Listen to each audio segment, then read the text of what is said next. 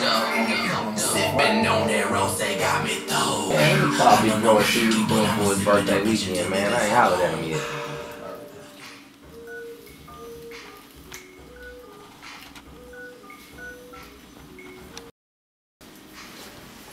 Key, what it do, famo?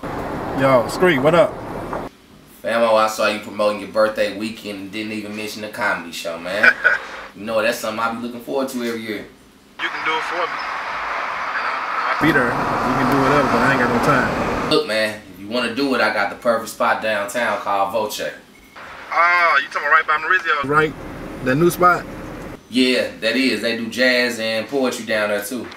Yeah. That'll be dope. We can do like lunch or brunch or something. We can have pizza, wings, you know what I'm saying, while they watching comedians. That'd be dope.